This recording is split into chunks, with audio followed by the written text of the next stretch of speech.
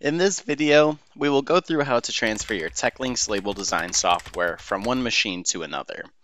We will be going through example transfers using CodeSoft, but these steps are applicable to Label Matrix and Label View as well. We will now go through the transfer of a network license. Before we deactivate the license from its current machine, install the Network License Manager on the machine you want the license to be on. Once this has been done, we can move back to the machine the license is currently on to deactivate.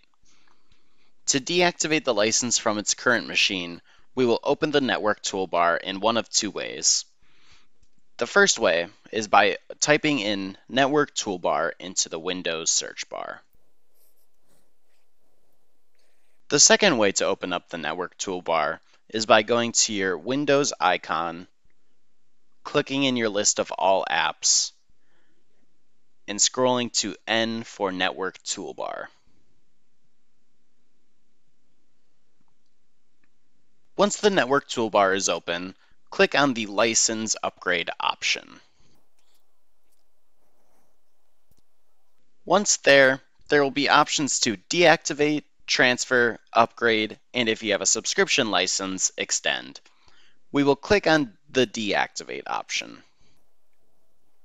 The network toolbar will then ask if we are sure that we want to deactivate the license from this machine, and we will click OK. Once this has been done, the license has been deactivated. We will now move over to the machine that we want the license to end on.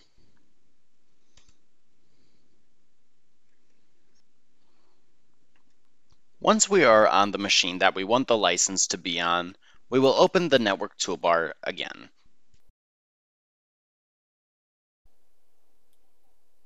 Once the network toolbar has been opened, we will click on License Upgrade again.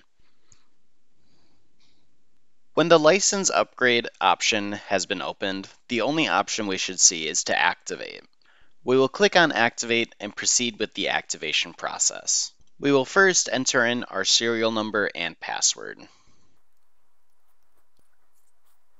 Once the serial number and password has been entered, click Next. We will then verify that the company information displayed in the company form is correct. If any of this information is out of date, this would be the time to update that information. After reading the privacy policy, click the checkbox at the bottom to agree and click Next. Once this has been done, the license has now been activated. If you run into any errors, feel free to reach out to your region's customer support team who can support you further. Your region's customer support contact information can be found on our website at teklynx.com, and make sure to subscribe to the TEKLYNX YouTube channel.